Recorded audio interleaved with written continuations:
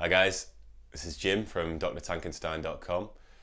This video is about all-in-one systems or one-pot systems. It's a way of brewing that's becoming increasingly popular recently, and particularly with myself. I use these things for 5-gallon batches pretty much every time I brew. So if you're stuck for space at home, you want to free up some space, or you're looking to move from 1-gallon batches to 5-gallon, maybe extract to all grain, this is a really good system and I massively recommend it. The one I'm using in the video is my personal one. This is the Bulldog Brewer. We're not affiliated with them at all. It's just the one that I happen to have bought and use. There are others available and I'll discuss that at the end. So enjoy.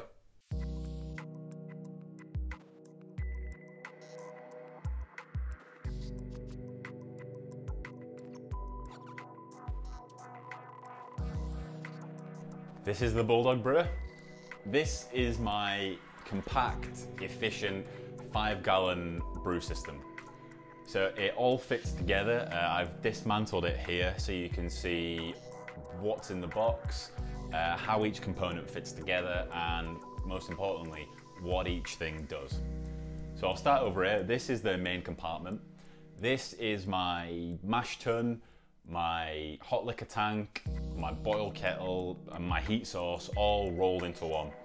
So it's got these handles, it's easy to move.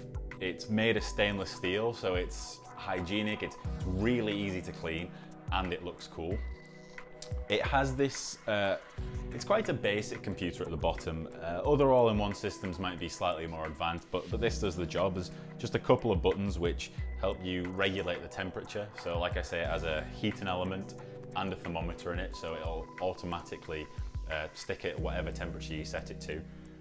This also has a timer involved, so you can set your mash times or your hop intervals or whatever you want to time. This will do the job. If you look at the front here, it also has this nice ball valve tap on the front, which it can serve to remove the wort once you've brewed. It also helps to regulate the brew. Like I'll explain that more in a second. The final part of the main compartment is this. Now, some of you might be familiar with these things. This is called a bazooka filter. So it's probably 50% of you probably go, oh cool, a bazooka filter. The other 50% of you are just switched off, because like I never use this thing. It's really well made. It screws on nicely to the inside of the main compartment here, but it's honestly too good. It really plugs up the tap at the front there. So when you want to get your beer out, you really have to put in some elbow grease to clean this thing. So I never use it. Moving over here then, this is the grain basket. This is where you put your grain. So this fits inside the main compartment. It's got these legs on the bottom which stop it from actually coming into contact with the heating element, which helps to regulate the temperature and stop it from exploding. It's got it's got a decent mesh on the bottom. It's not the best, I'm not gonna lie. I think it's supposed to be used in conjunction with the bazooka, but as you know by now, they're evil, so I don't use them. It has these little hooks on the side which rest on the lip of the main compartment. Now this was a real selling point for me when I bought this system. It basically means that you can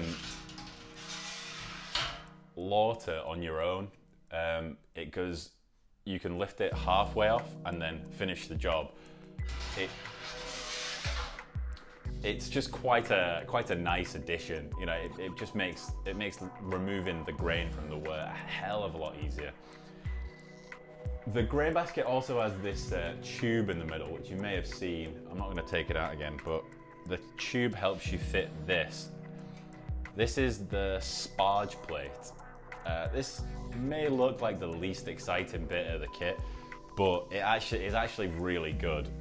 The guy who sold this to me went on and on and on about this, but it took me actually using it to see the beauty of it. What this does is it allows you to, when sparging, just if you want to, dump a load of water in it. And see these little bumps here?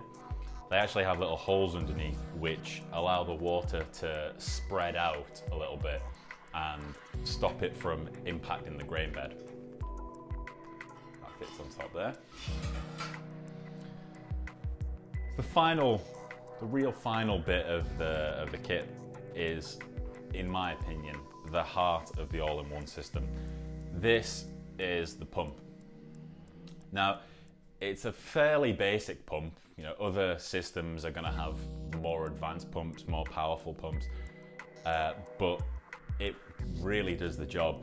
If I didn't have a system like this, I would still buy a pump. Basically, this fits on the tap at the front there, and it comes with all the tubing you need to remove wort from the bottom and replace it up at the top. Now, if you can just imagine what that means, that helps the temperature regulate. It also helps to filter the beer, which is, I think, why that rubbish mesh, if we're being honest, on the bottom of the grain basket works so well, is because above it you've basically got, I don't know, 6 inches of filter material. So this thing is the real heart of the system. If you don't want one of these, get yourself a pump anyway. One final cool thing that came with the Bulldog is this. So this is an immersion chiller. At the end of your brew, you just stick this thing in, run some cold water through it, and it helps cool your beer down pretty quickly. I never would have bought one of these if I didn't get it free with the Bulldog, but I'm really glad I've got one now. It's really, really useful. So that's basically everything that comes in the box. There are a couple of extra things you're gonna need. One is a screwdriver. Everything's connected by sort of Jubilee clips, so it helps to just be able to tighten those up properly.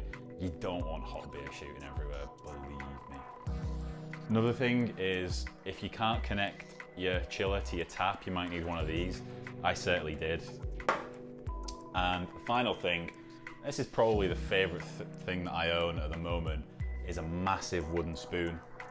So this is, makes you feel like a man. So this helps you to break up any dough balls that form at the bottom. The first time I used this, I had a real issue with just cakes of grain at the bottom of the grain basket there. So if I use this bad boy, I can really just get in there and break those things up. It really helps. Right, so that's the Bulldog. Let's get some water in there, get brewing.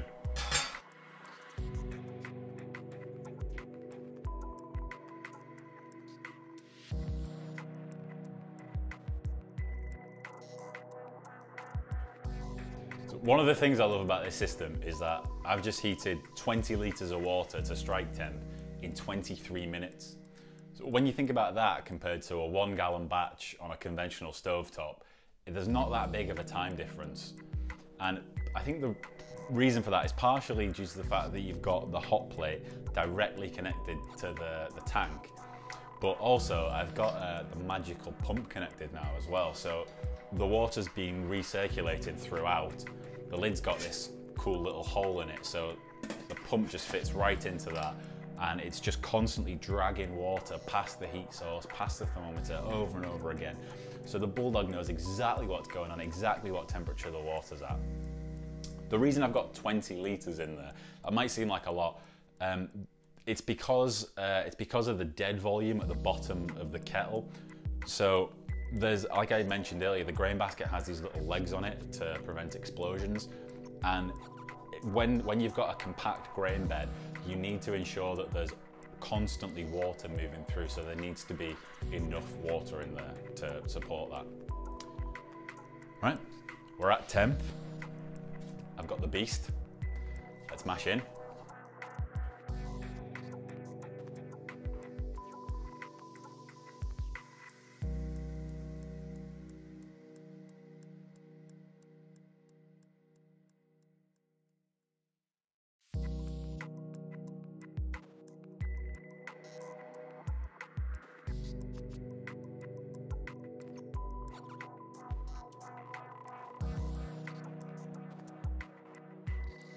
All doughed in. So this is where I stick the sparge plate on.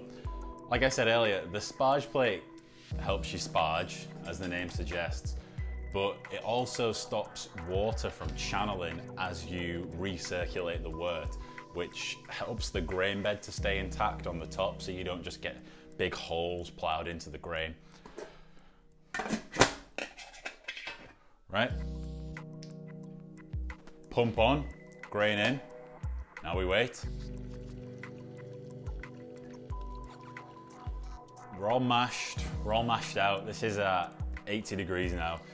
Another great mash. You know, it does all the work for you, regulates the temperature, keeps it moving. You don't need to bother coming back, stirring every 5 minutes to check that, you know, the temperature's still there. It's done. So I've turned the pump off now. I'm just gonna take it out of its little house and put it on the handle.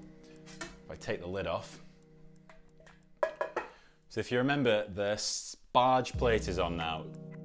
So I have 20 litres of water in it, which is quite a lot, but it's not quite enough for it to be a no sparge brew. So I do still need to put a little bit of sparge water in there. The disadvantage of this system is you obviously can't heat 2 lots of water at the same time because it's an all-in-one. So luckily I've got this pan. To be honest, if you didn't want to do that, you could maybe mash at a slightly higher volume and hope that you recover enough. You could just heat some water in a kettle and dilute to temperature. That's up to you. I'm going to do it this way. But the real beauty of this step is, as I mentioned earlier, the little notches that the grain basket has on it. So obviously this weighs quite a lot now. It's, you know, there's about 8 kilograms of grain in there with, you know, grain with water. So this is quite heavy, and you're kind of pulling against the weight of the water as well. So if you want, you can go halfway. If not, just go the full way. Pull the thing out. And that's it. It's watering now. No need for any extra sieves, colanders, brew bags, or anything like that. It's, you know, it's working. The great thing about watering into your boil kettle is that you can start to boil at the same time as the wort is running off the grain. So I'm going to do that.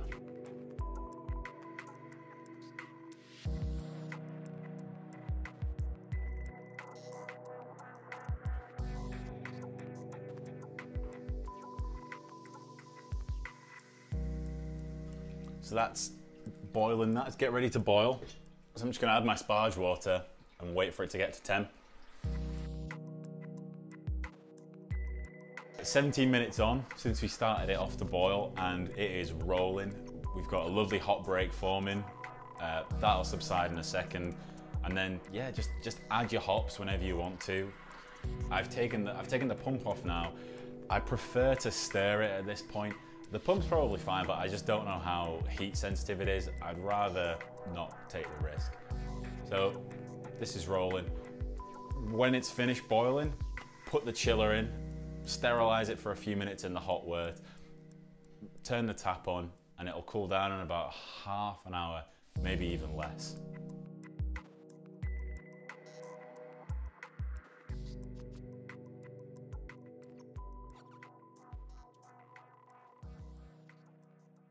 Hope you enjoyed that. Hope you found it interesting. Like I say, there are other brands available than the one I used in the video. The Grainfather, for example, seems to be the big flagship brand that everybody knows. But depending on where you are in the world, there's probably sort of a more local budget brand close to you that you should check out. Now, I have seen a couple of comments surrounding these things online suggesting that maybe these one-pot systems, these all-in-one systems, are a bit expensive, they're a bit pricey. Now, personally, I have to disagree. You know, that's up to you. You know, perhaps you could cobble together a 3-pot system or something similar for a bit less money. But personally, I like these things because they're compact and they're exact. They take up exactly the same amount of space as you see them occupy in the video, and I get good beer out of this every single time I use it with no worries. So if you're interested in an all-in-one system, in a one-pot system, then just head down to your local homebrew shop and ask about it. A lot of places are stocking these now, and if this isn't something that you think your local shop will stock, I've included a couple of links below that you might want to check out, including some of the other stuff I use in the video, like the massive wooden spoon. So thanks for watching. As always, join us on drtanknstein.com for weekly new content. Subscribe to the channel and follow me on Twitter at Dr. Tanknstein. Thanks.